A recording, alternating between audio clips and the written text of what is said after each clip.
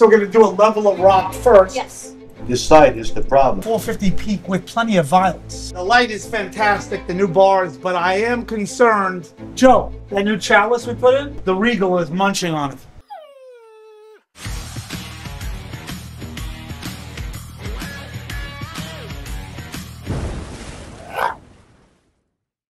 Last episode, Michelle and the team worked on filling the gap on the left side of the 17,000 gallon tank. But while moving some of the rocks around, one of them slipped, causing one of the coral to break. Oh my God! You can check out the episode with the link in the description below. After the coral crash, Michelle quickly regrouped and set the broken coral aside to continue her mission. Installing the carbon fiber bar is a little bit more pressing at the moment, so putting the coral to the side to take care of it later is no problem. Hearing the commotion, Patty and Joe both come to help. They lend a hand with installing the carbon fiber bar. So we're going to do a level of rock first. Yes. And then attach branch to it. Or With epoxy or we could glue with pieces overhanging. All you have to do is sit. This side is the problem. Joe, using his carpentry background, he comes with a fresh perspective and formulates a new plan with Michelle. You had it going in there. Yeah. And then you had it on the front, the gym side. But it's been down. Michelle drops back down with a larger rock, and using nothing but hand signals and lasers, Patty, Michelle, and Joe work on getting the fiberglass bar into place. After years of diving, the Polo team has gotten pretty creative with their hand signals, and at this point, they kind of have their own language. And I just sit tight it to right there. Sit right in there. There you go. Michelle zip ties the rock down and finally fills the gap. It's a pretty unique solution to a pretty unique tank. Now she can shift her attention to the broken coral. Lucky for Polo Reef, Michelle is a true pro and pieces the coral back together with glue like nothing ever happened. Definitely not the first time she's done this, and it certainly won't be the last. Andrew and the team are super excited to have bridged the gap with rock. It's been an eyesore for them for some time. The next step is to start adding coral. With this problem solved and the coral crisis avoided, the team heads right to the back to start on project number 2 for the day. And this project, it's all about lighting. The name of the light game today is blending. The two 280s are already beautiful tanks, but Andrew, he believes they can be even better. John and Joe begin working on possible solutions to get them looking the same. Andrew pops in with some ideas of his own to help with the blending. You know the Leo omelet where they scrambled the eggs with the lox, eggs and onions and stuff? We're scrambling lights like that. We're trying to make the spectrum more fuller, and we added some bars that will do that. And so the scrambling begins. The team works on possible placements of these new bars to help blend and intensify certain areas of the tank. You ever heard of musical chairs? Well, this is musical light bars. 450, so it's got a 450 peak with plenty of violence. Right? Mm-hmm. With the guidance from Andrew, the trio works on mapping out what lights will go where. Once they see them on the left tank, Andrew has one other idea. What is that sky blue one? We have another one? Yeah. Put it over this tank now, because I think that's going to make the biggest difference in this tank. With the lights mapped out, the team will get to installing them later on. Meanwhile, back outside, the crew is hard at work taking care of Polo Pond. In case you missed it, Polo Pond welcomed their championship koi a few weeks ago, and they're all doing very well. You can catch the episode with the link in the description below. Today, the crew is on site to help start the process of putting up the winter tent. This is the 3rd year in a row where Polo has tented the pond. They do this to regulate the temperatures for the championship koi during the winter months.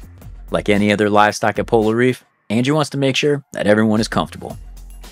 While the tent is being put up outside, the Polo team is at the 2,500 gallon tank upstairs. Their next task of the day is to capture the last masked angelfish. Currently, we're trying to catch the remaining Personatus out of the 2,500. He's just showing signs of malnourishment. Months ago, Polo Reef had the honor of putting these very rare fish into the 2,500 gallon tank. After removing the other masked angels for issues, they noticed the last one in the 2,500 gallon tank is starting to show signs that it's not doing well. The team gets together to try to map out a plan to catch the fish. History has shown us that at Polo Reef, this is not an easy task. Today's plan is to use a crab trap, put it in the bottom of the tank, and add some food. Sounds pretty simple, right?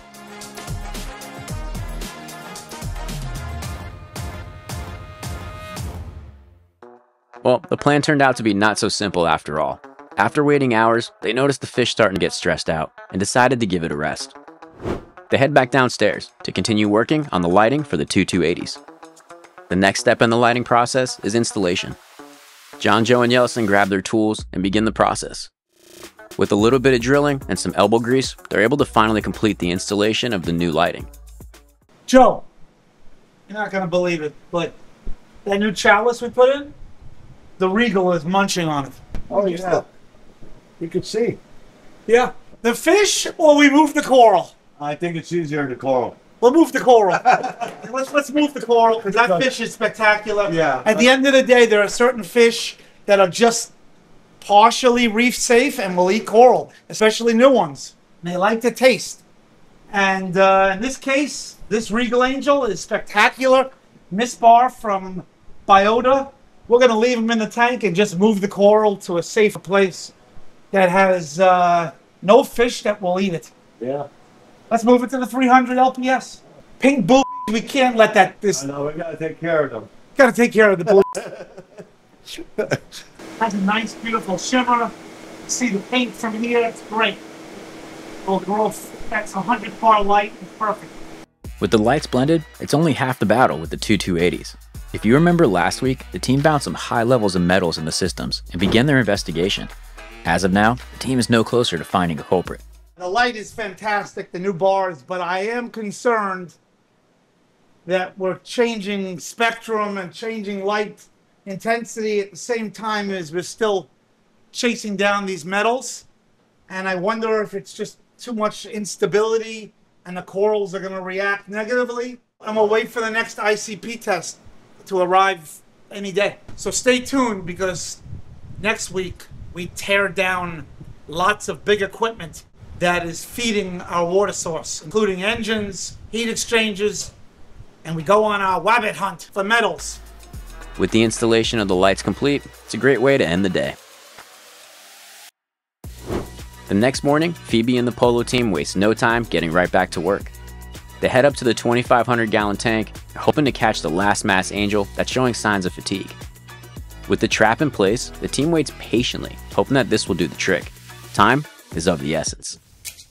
Meanwhile, back downstairs, a huge project is about to take place. This dive will mark a historic moment for Polo Reef. Colonies are getting so big that they're shadowing others or shading others, so we're going to trim a little bit some of the big colonies. Addie drops into the tank and begins her special mission. When coral grow this large, it means they're really happy. Some of these colonies are just massive, and the team will get to work fragging some of the larger colonies. Want to take something from here? They're touching.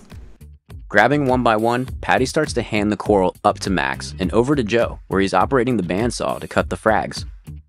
Once they begin the process, it's like a never-ending cycle. The coral just keep coming and coming. It's a great problem to have.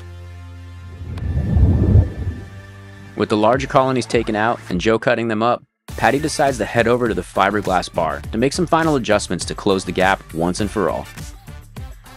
With the rock in place, the team can finally fill the gap with coral. This marks a huge milestone for the Polo Reef team, and they couldn't be more proud. With the 17,000-gallon tank getting a quick trim, that means there's more space.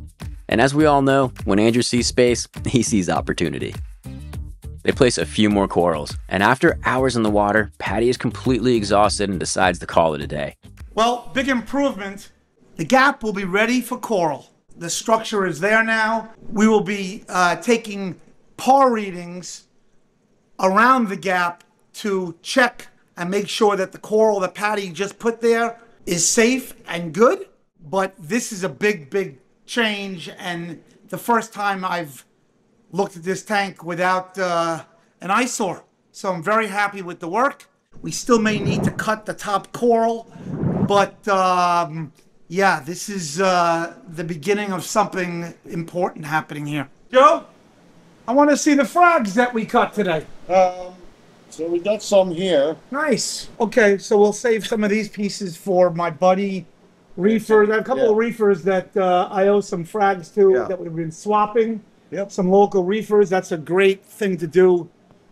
Swap corals, and they give you something, you give them something. That's it. It's the reefers code. It's the reefers code, yeah. You know, this is the beginning. Just the beginning. This is, Yeah, the tank is starting to really get overgrown. this is the tip of the iceberg. I got a haircut today, and so did the tank. The 17,000 gallon tank is in a beautiful place and super full at the moment. Congratulations to the team for completing another mission, filling a gap, and finally being able to frag some of the large colonies. Great work. While Patty and the team were working on the 17,000 gallon tank, John was upstairs and surprises everyone with the catch of the day. So I fed him and he came up to eat and I just nabbed him one shot. I was closing up the tank for the night and I figured to give it one more shot. With the mast angel finally captured, Alex the vet takes a moment to check it out. He also fills us in on what's going on. There's no evidence of infectious disease other than, unfortunately, chronic negative energy balances, which means the fish isn't getting enough energy for the amount of energy that it's using. Yes, they were eating, but for the amount of energy at the temperature that they're living at now and the amount of swimming they were doing, they weren't eating enough. So now we're taking this one, putting it in a system that's colder, metabolism slows down a little bit, and it's not swimming against as much flow, and it's not competing for as much food. So hopefully we can reduce that chronic negative energy imbalance and fatten up the fish a little bit. The Personatus angel is near and dear to Andrew, and a very rare fish. The captive breeding program for this fish is ended, and they're unable to be taken from the wild because they're now a protected species. This makes them extremely rare, and Andrew will go to any lengths to keep them healthy. As the sun sets on another long day at Polo Reef, the tanks are calm again. The fiberglass bar is secure, the coral gap's filled, and the mast angels, they're finally in good hands. What started with the broken coral ends with growth, both for the reef and the team behind it. Every setback here becomes a chance to learn, to rebuild, and to keep pushing this living ecosystem forward. Look at this. I can't believe what happened in here. Why do I tinker with